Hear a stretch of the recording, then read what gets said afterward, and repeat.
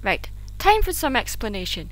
This is a video response after watching DigiBrony's video explaining why he started making analytical videos on MLP, and he advises people that want to start videos as well. Now, I only just started making Mad Munchkin videos in March of this year, 2013, so I'm in no position to give advice on how to start making videos or anything, since I'm still learning and have to admit I'm not great at editing yet, but I've been writing reviews and editing videos since high school. But I will say this: there's no such thing as a bad idea. There is such a thing as a badly executed idea. Having the passion and knowledge on how to do something isn't enough. You have to practice and find your own style. Also, there's no such thing as a wrong analysis or a wrong opinion. But be prepared to have heated debates, as there will be people that will disagree with you or pointlessly poke holes in your theories, just to be a bitch. Personally, I can't handle people that only point out negativity in a show, especially if it's just for the sake of telling a joke, or being a bitch. I try to be as positive as I can possibly be, even if I'm reviewing something I don't particularly like. Mad Munchkin is a character.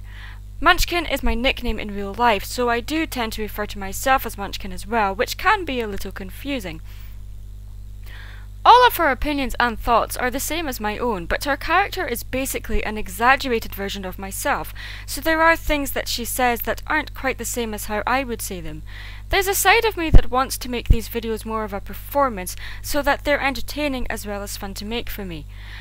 I have always had a love for the creative process behind film, and for most of my education have studied pretty extensively what goes into that.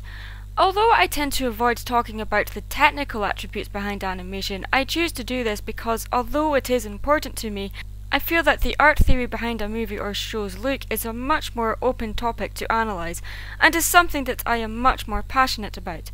I am also passionate about the history of animation, so try to make my videos as informative as possible without turning it into a history lesson.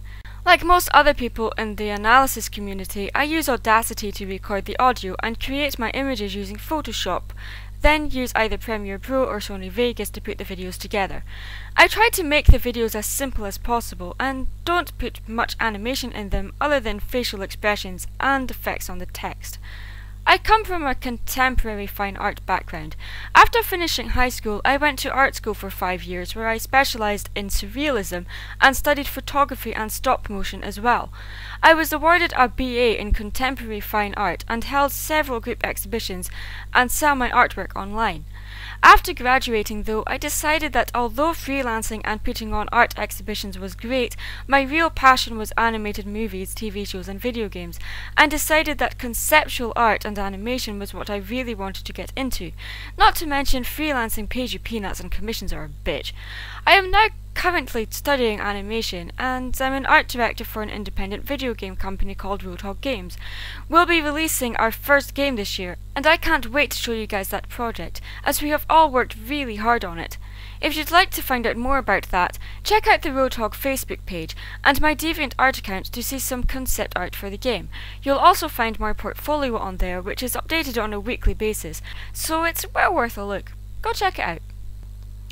Video portfolios are the best way to get exposure, so a side of me is making these videos to get my artwork noticed, but I'm also making these videos to teach myself how to edit and create videos.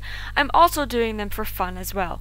Like I said, I'm still learning and can't devote as much time to these videos as I would like, so the quality will improve at a pretty slow pace. But I hope that people will still find them entertaining and informative to watch. I encourage constructive criticism, and the only person that has helped me and given advice on making these videos is DigiBrony, who is partly responsible for how much exposure my videos have been getting recently, and has been great help on encouraging me as well as telling me what I could improve on. More feedback is highly appreciated, and I try to respond to every comment or message I receive if I feel a response is needed. Thanks for watching. I'm Mad Munchkin. Stay creative.